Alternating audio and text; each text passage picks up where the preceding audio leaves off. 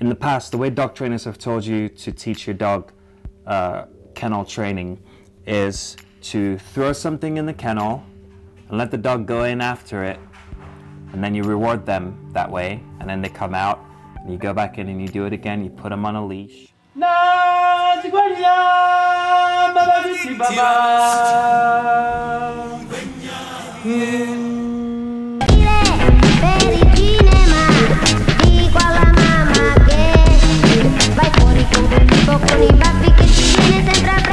The way I like to do it is that I like for the dog to figure things out on their own. If the dog does it on their own and they feel like they did it on their own, then they build a natural instinct to want to keep doing it, especially when they figured out the reward at the end.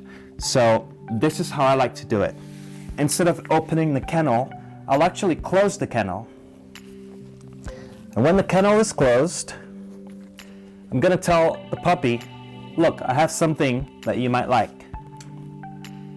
Right here. Where are you? Come here. So I'm gonna show it to them. I'm gonna let them have it outside the kennel. That's just one, right? But they want more of it. And to gain access to it, they have to figure out how to get to it, because now it's in the kennel. So I'm not opening and closing the doors and letting them go in and come out a bunch of times till they feel comfortable. The dog is going to try to figure it out on their own. And all I have to do is just be patient and just wait.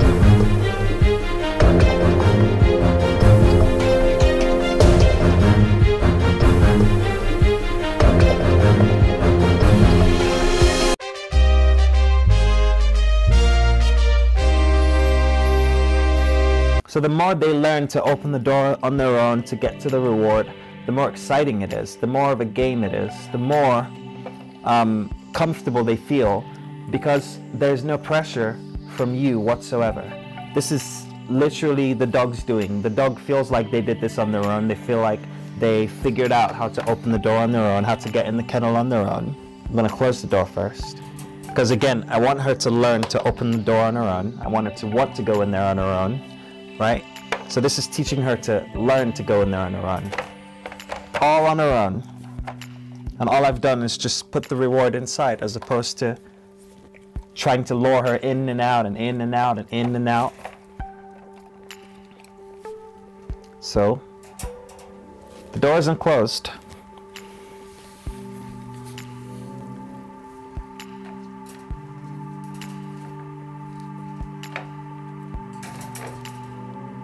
Good. I just want to show you that this training works.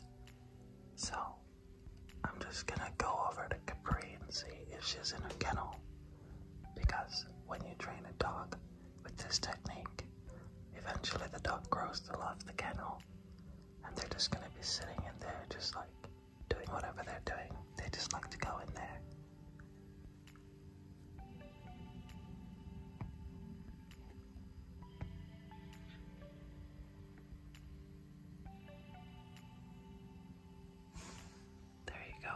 She's in there sleeping.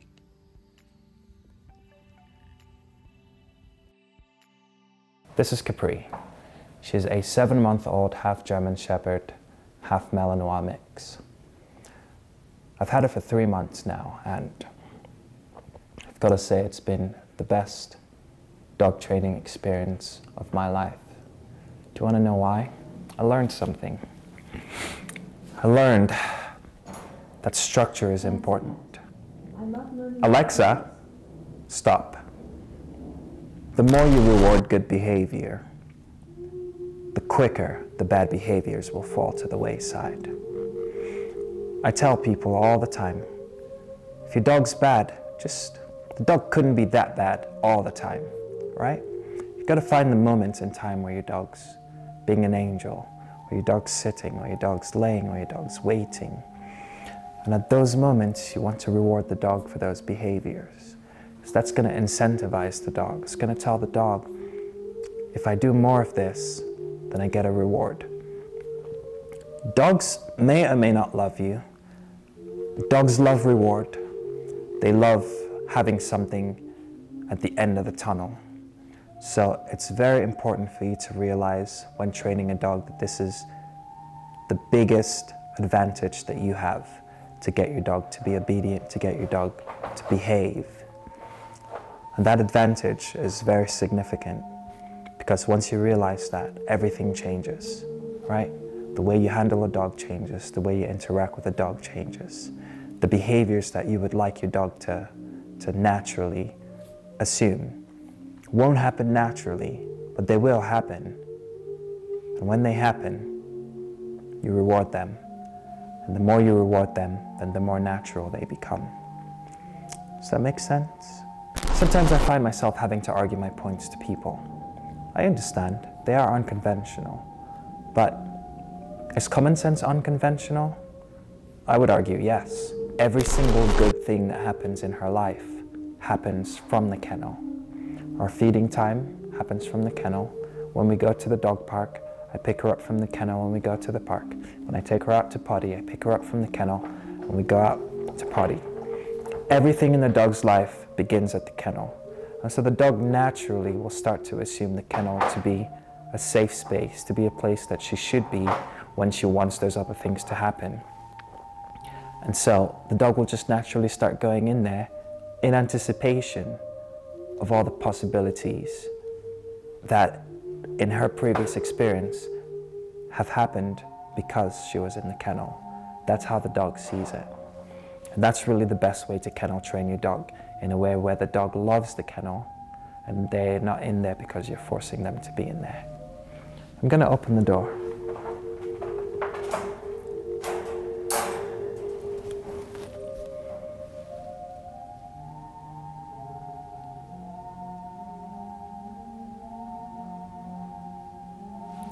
Capri isn't in an immediate rush to run out of the kennel.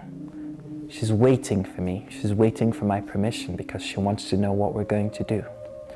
She's waiting for me to lead her. She's waiting for me to give her the purpose. Why did I open the kennel this time? What are we doing?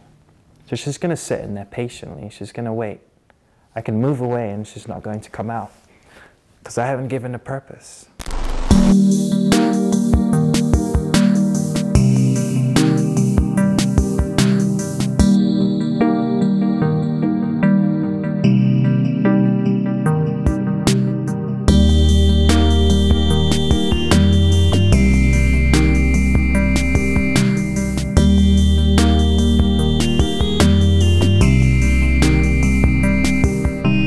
To the dog, there's a lot of value in being in the kennel.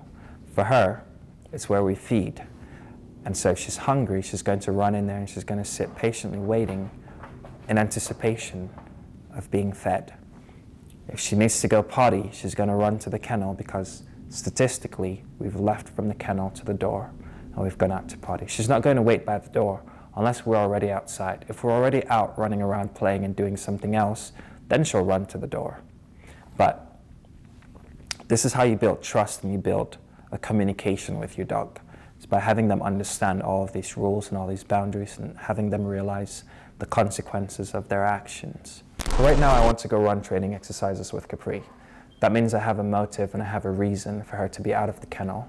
And so at the moment where there is a purpose, the anticipation on her end will be greater because she understands statistically that at that time I've come to pick her up to train.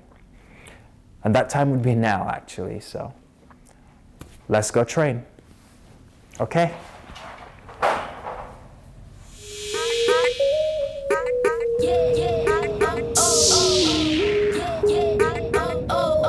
Okay?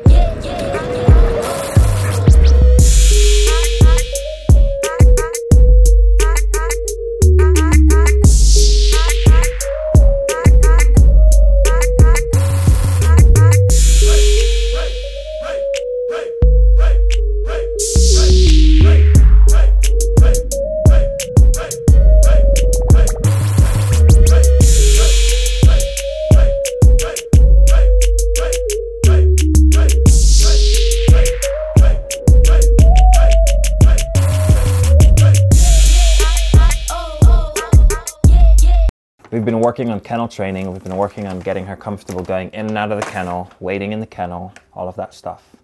So let's see what it's like now. So when I open the door, I close it immediately. Open it, close it. I'm not trying to slam the door into their face, right? Like some other trainers I've heard. All I'm doing is letting them know that every time I open the door, I might close it again. So then they're not immediately in a rush to run out. So this is for me to say, to give her the okay command, tell her it's okay for her to come out. So now, I've got delicious treats in my hand. And I'm gonna throw this out just to remind her, okay.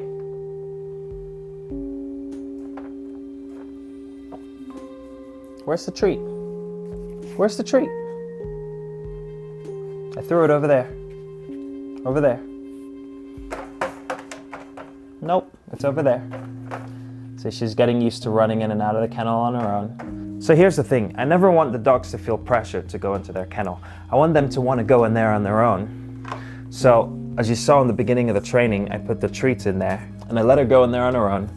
I let her come out on her own. I let her figure out that this door moves in both directions. Well, it doesn't, but the fact that the door will open and close essentially.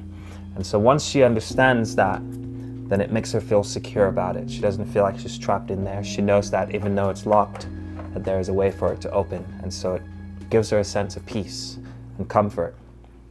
And she'll naturally, not naturally, but you know what I mean, she'll be conditioned to walk in there and out because every good experience that's happened in her life begins here, right? So she's going in there as a way to tell me that she wants a reward, essentially.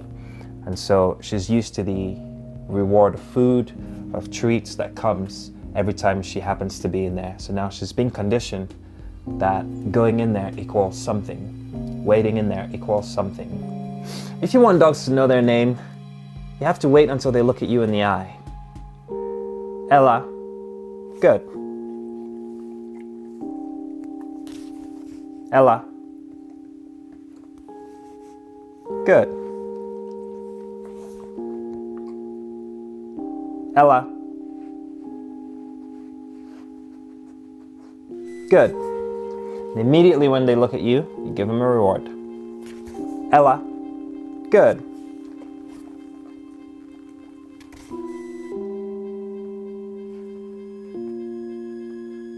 Ella. Good. Wait until they're not looking. Ella.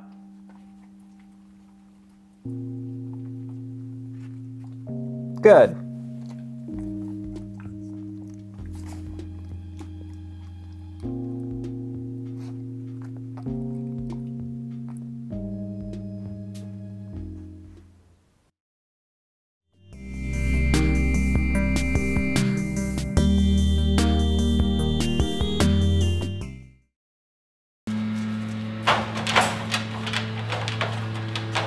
Other ways to build value in the crate and the kennel is by hand feeding in the kennel. While the dog's in the kennel, simply feeding their feet in there so they get used to running in there in anticipation. Food makes them feel comfortable, it makes them feel happy to run in there. You're not forcing them to go in there. We should make it a habit to take your dog to the kennel first and then take him out to potty. Take him to the kennel, take him out to play. Take them to the kennel, feed them. Everything begins at the kennel, and that will desensitize them to the kennel itself. It will also make it feel more like a home, more like a starting point. And so whenever there's nothing going on, you'll find that the dog will start to run into the kennel on their own, and they'll be happy to be in there, whether the door is open or closed, and they'll see it as a place of comfort, as a place where all good things happen. And it's very important to hand feed. And by the way, when I say hand feed, I don't mean take the food and just throw it in the kennel. That's not the same thing. I don't mean take the bowl, put it in the kennel. That's not the same thing.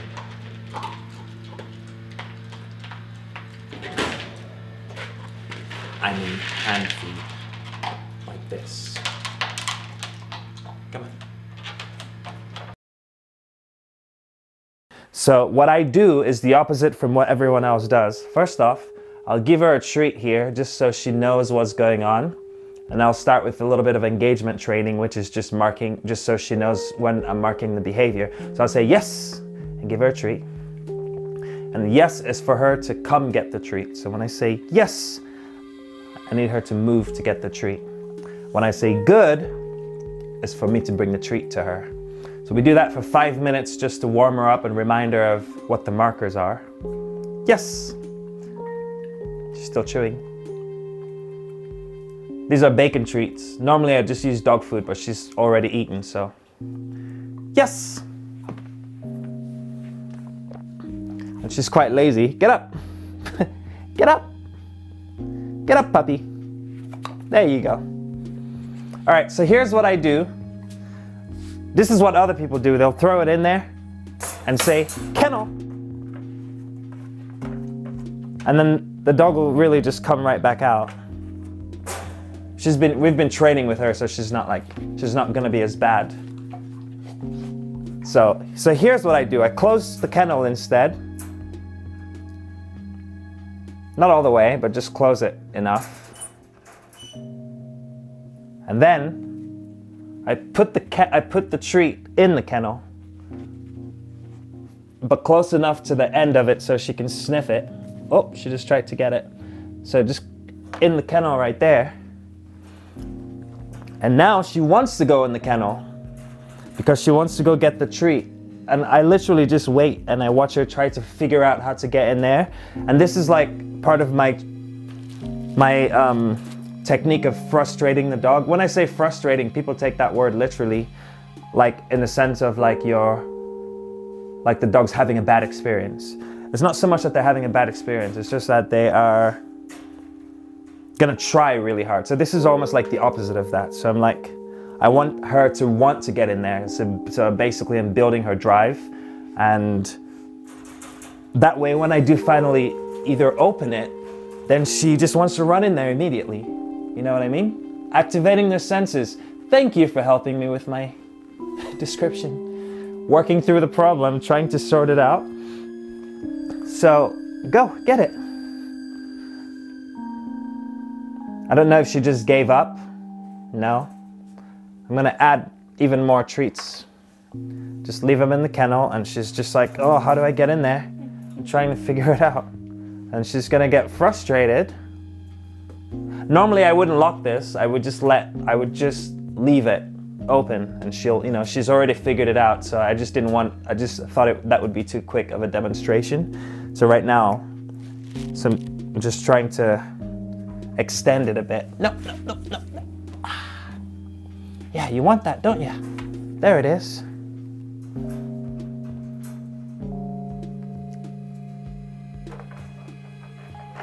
And just like that, she gets in on her own.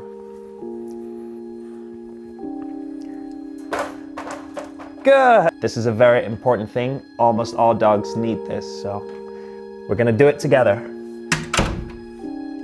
So every time I leave, I extend however long I'm going to be out of the room by a few seconds, up till a minute or so.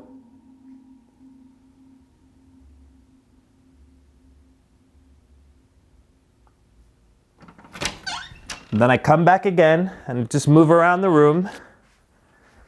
And all this is telling the dog is that this is a normal behavior. This is something that happens normally, and don't freak out, even though I'm leaving, because I'm always gonna come back.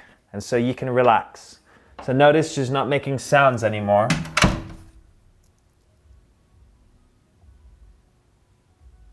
There are different sounds that dogs will make, obviously, when they want to go potty. Or really, they'll make a bunch of sounds, but you could also channel this. This is what I did with Juicebox, who's 12 years old now. I channeled her barking. This, by the way, took a lot of effort on my part because it was really, really an annoying thing. I don't know why I decided to do it, but I'm glad I did, because every time she would bark, I would literally take her outside and go potty and then bring her right back in, even if she didn't go potty. Just every single time she barked, I would do that. And then eventually, if she couldn't get to the bell, because the bell's out in the exit door, if she couldn't get to it, if we were in the room and she was and she needed to go potty, then she would actually bark to let me know. So whenever I heard a bark, then I would know that she wanted to go potty. So that's another thing you could do with these whining. If the dog is whining and you have the time and patience, just pick them up every time they whine, or put them on a leash, or whatever. Take them outside, say go potty, just leave just for like 30 seconds, and then bring them back in. If they whine again, take them out, bring them back in. If they whine again, take them out and bring them back in. And eventually the whine will just disappear for no reason. And every time you hear it, it will mean that the dog wants to go potty, because they'll start associating going potty. But you have to train the go potty first.